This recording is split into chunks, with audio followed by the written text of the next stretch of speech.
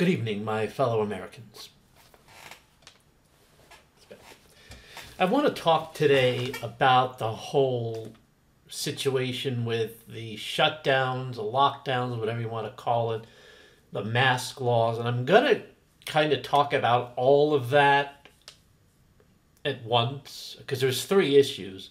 There's the shutdowns of the businesses, there's the distancing, and then there's the mask laws. And by the way, can we please stop calling this social distancing? It's a stupid term when you think about it. If it's a business meeting, you can get as close as you want. It used to be the opposite, right? You know, in the social setting, you get close. In the business setting, you get close. I mean, it's distancing, people. It's called distancing. And I hope that within a few months, the term social distancing will be as common then as the Macarena is now. It will go to the trash heap of history where it belongs.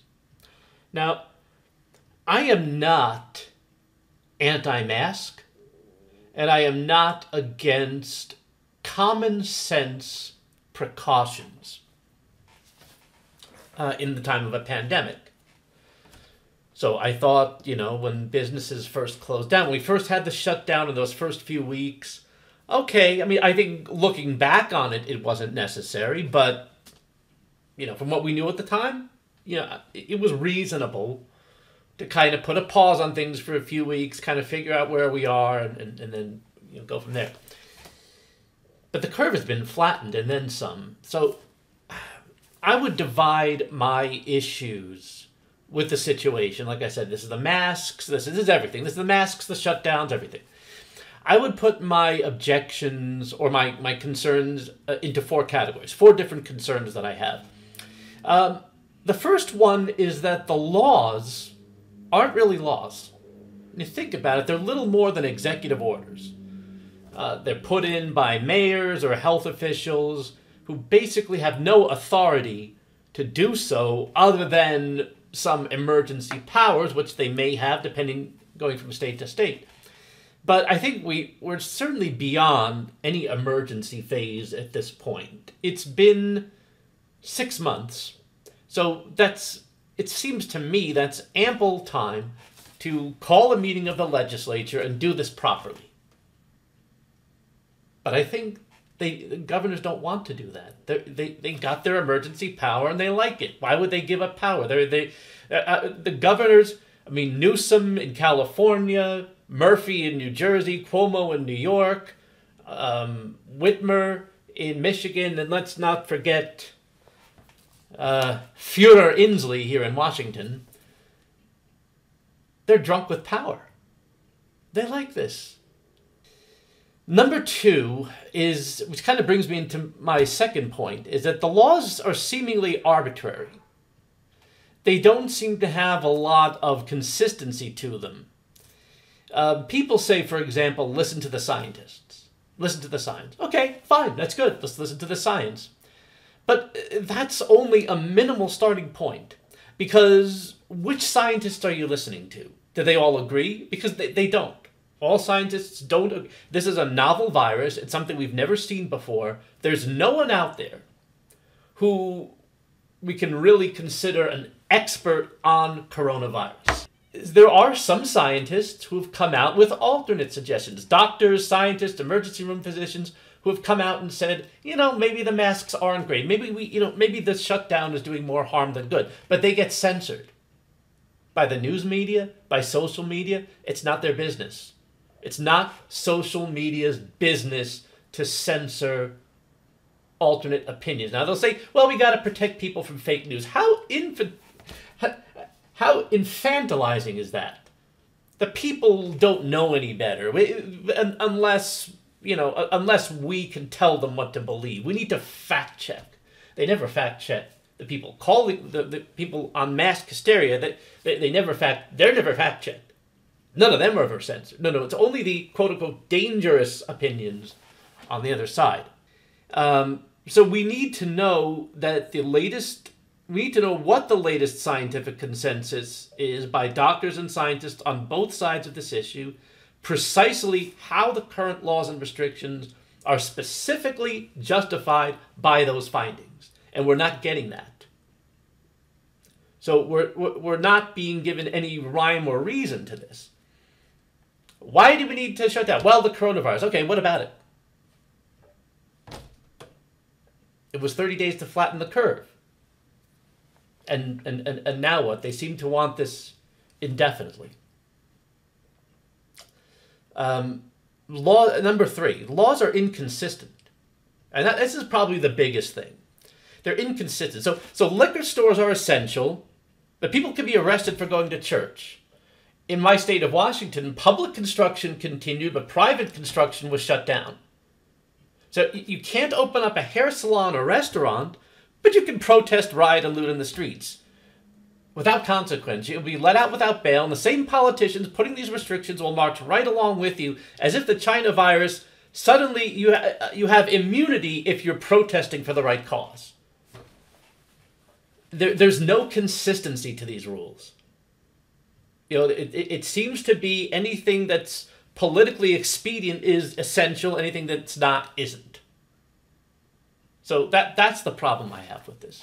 One of the problems. That's problem number 3. Problem number 4 is the laws are, I kind of touched on this earlier, the laws seemingly are open-ended. Emergency powers are meant for just that, emergencies. They're not a license to put in open-ended restrictions, effectively writing your own laws like a dictator on nothing more than a whim. We have power-hungry governors and mayors think they can keep these restrictions going on until further notice without giving any rhyme, reason, or explanation, or even a set of standards and protocols. If you think there's going to be someday, whether a month from now, 3 months from now, 6 months from now, vaccine or no vaccine, if you think that there's going to come a day when our leaders say, okay, that's it, we've beaten this, you can all open up, you can all take the masks off. If you think that day is coming, ever, then you're a fool. I'm sorry to say this, but it's just not going to happen. I'm afraid that this is becoming a new normal. Tell me one time when the government has made a major restriction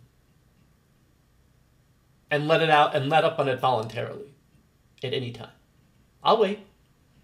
The truth is that once the government puts their foot on the gas pedal, they never let up. The trend is always toward more restrictions, more control, more government. And I think that's a lot of what this is. I think a lot of this is social conditioning.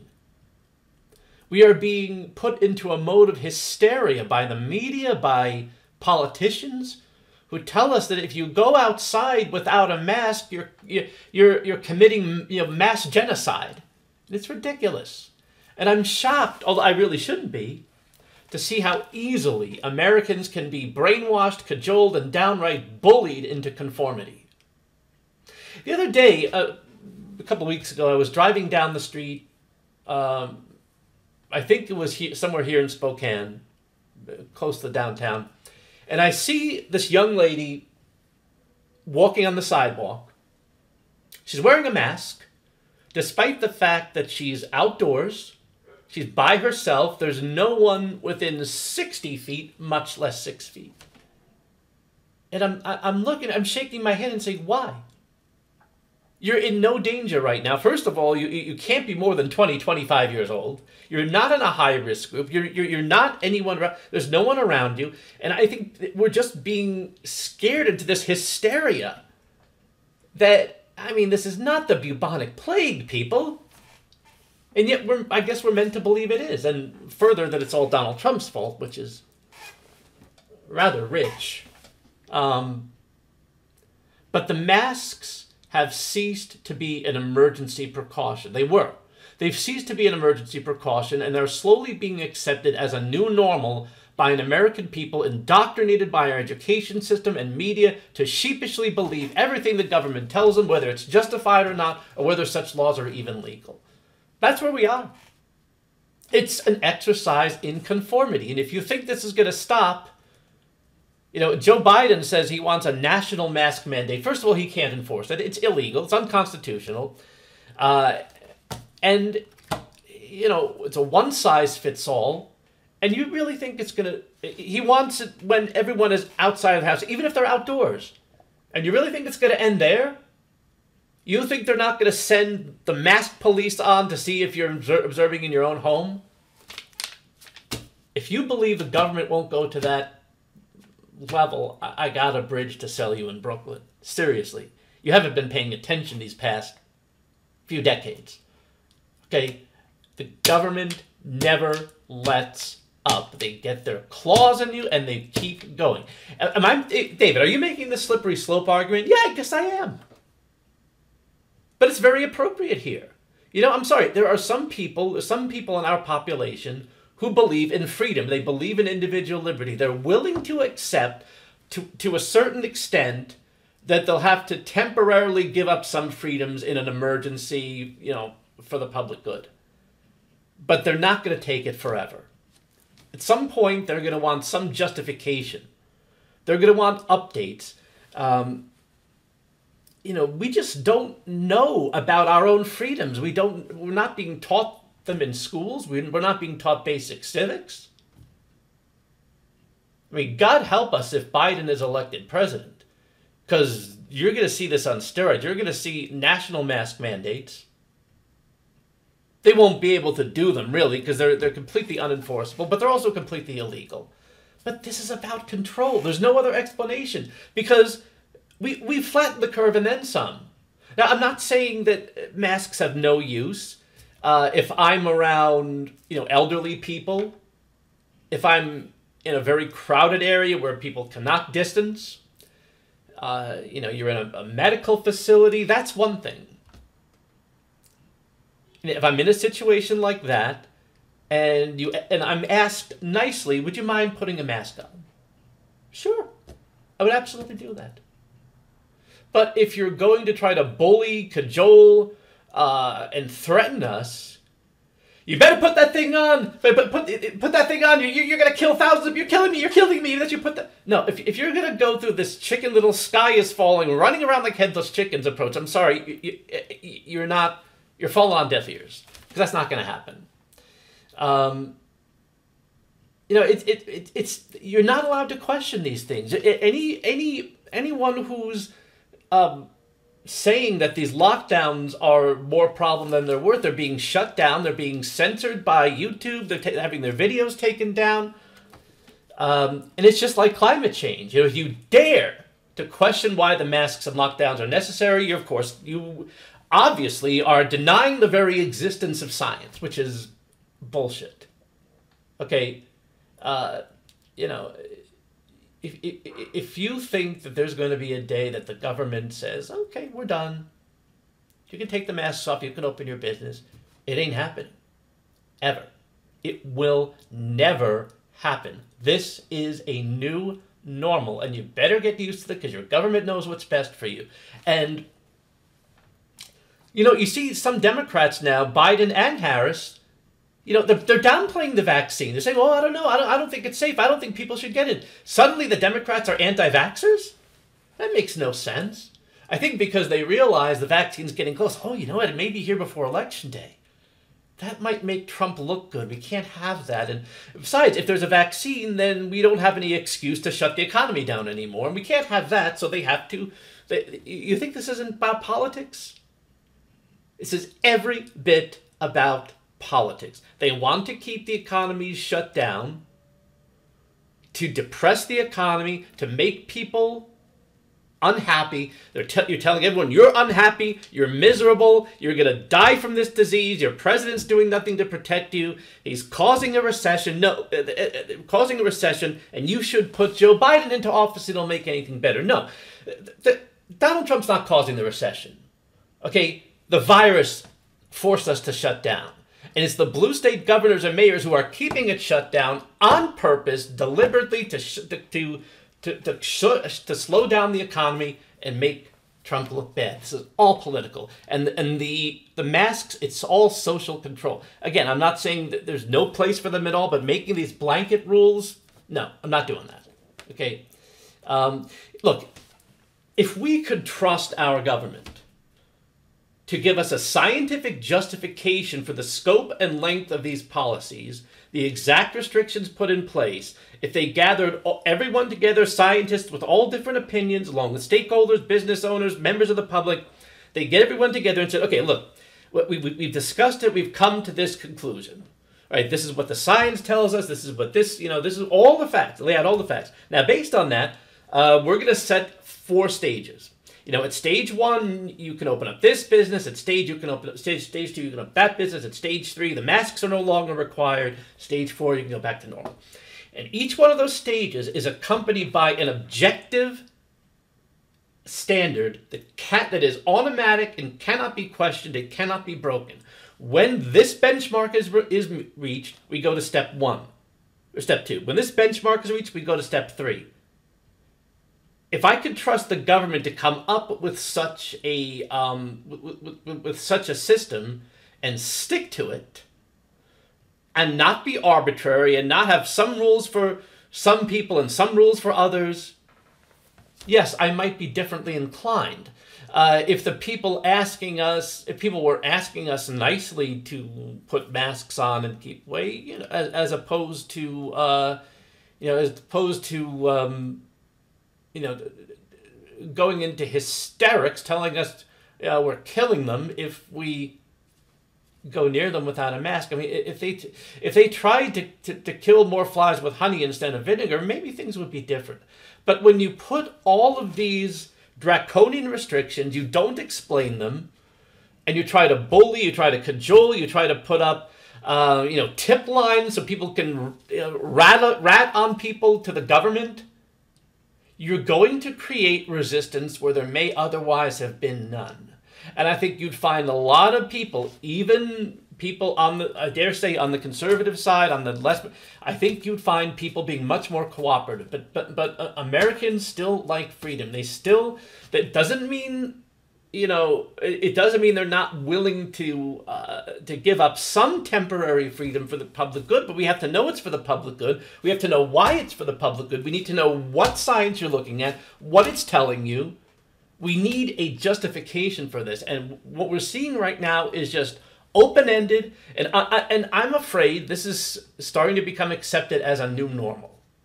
That people have just resigned to say, hey, that's just the way it is.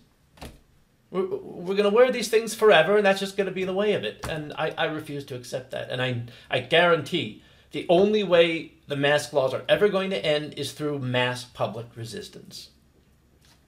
It's the only way most government regulations ever end. And so the mask laws are causing, and the lockdowns, everything, they're causing more problems than the disease itself at this point. People are not getting routine medical care. They're putting off cancer treatments. Depression is increasing. The elderly in nursing homes, they're dying with their loved ones not around. I mean, these things have consequences. People are losing their businesses. They're losing their livelihoods. And for what? A haircut for me is food on the table for someone else. We don't really get that. These people, they can't get unemployment. They can't get this stimulus because they're not employees. They didn't lose their job. They lost their entire business. And I noticed that the people giving us these doomsday scenarios, the media, the government, you notice all of them are essential. None of them have to worry about losing their jobs or losing their paychecks. No. They're just fine.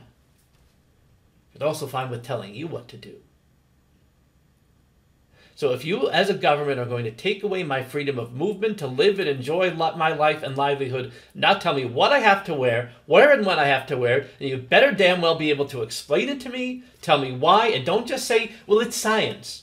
Give me your justification and the benchmarks that you will follow for restoring that freedom. History has shown us that the government never gives up such authority without mass resistance. It's been proven over and over again. because I think Americans are not going to put up with this indefinitely. We need to know that our government really is looking out for our best interest. And when they say, listen to the science, it's not just a throwaway term, that's actually what they're doing. Speaking of science, I have something on the screen right now. Let me see if I can put this up here. Okay, so United States, 6.29 million cases out of 328 million, 189,000 deaths. So we're a little above that. We might be at 200,000 now. So 1 in 52 Americans have tested positive. 1 in 1,738 have died. Yeah, if there's a reason for shutdown, if there's a better reason for shutting down the entire economy, half the economy, I haven't seen it. Mortality rate's about 3%. And I think even this is high, because mortality rate, it's a denominator issue. If a lot of asymptomatic people aren't getting tested, then the number of cases is probably much higher, while the number of deaths remains the same. So, so I think that actually is much lower. New York City's been horrible. 1 in 3% of the population's been infected. 1 in 300, 1 in 300 have died. New Jersey. Oh, New Jersey and New York. Weren't their governors requiring COVID patients to be sent into nursing homes? Because that's what Cuomo was doing. Oh yeah, but we're going to listen to him. He's the poster child, right? He knows what he's doing when it comes to COVID management. Okay, so these are the cases per population. These are the deaths per population. Now let's look at some of these red states. Some of these irresponsible, science-denying governors. Let's take a look at Georgia. Okay, now you see the cases. The incidence is a little bit more. So 1 in 37. Okay, but look at the deaths per population. 1 in 1,737. That's the national average. Florida, Texas, 1 in 1,794. Texas, 1 in 2,127. Iowa and South Dakota, these were the last states to require masks. 2,703. And South Dakota, the last holdout for masks, 1 in 5,254. That's 1/3 the death rate of the U.S. population as average. And look at the mortality rates here: 1.1, 1.6, 2.1, 1.9 versus what, 8.3 for New Jersey, not 10% for New York City. I mean, you look at this. Look at the death rates. This is what people should be concentrating on. So I just want to try to I'm just saying, let's put a little thought into this. Let's try to put a little common sense into this. Because the media, it seems they want you to be miserable. Because if the population is miserable, they're going to blame it on Trump and they'll put Biden into office. This is all it is. If you hear only one side of the story, if people with alternate points of view regarding doctors and scientists with alternate points of view of this coronavirus are being censored, then you're only getting one side of the issue. So if you're constantly being presented with these doomsday scenarios, what are you going to believe? You're not getting any other information. It's the same thing they do with climate change.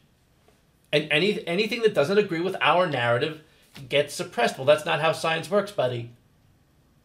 It works based on evidence. And we haven't seen evidence in a pretty long time. So to conclude, I'm just saying we need to slow down, re-examine these policies. Some of them are good, some of them are not so good, but we can't keep this country shut down forever. And now we're hearing from some politicians that even after a vaccine, they won't trust it. Where does this end? It ends with mass disobedience. Sorry to say it. That's where it ends. And, if you're going to, we're willing to discuss this. What we're not willing to do is have a gun to our head and telling us, you better put that stupid thing on your face or you're complicit in mass murder. That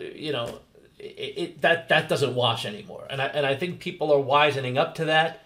They realize, give us a justification, give us a set of standards, stick to the set of standards, and keep us informed. And that's not what we're seeing right now.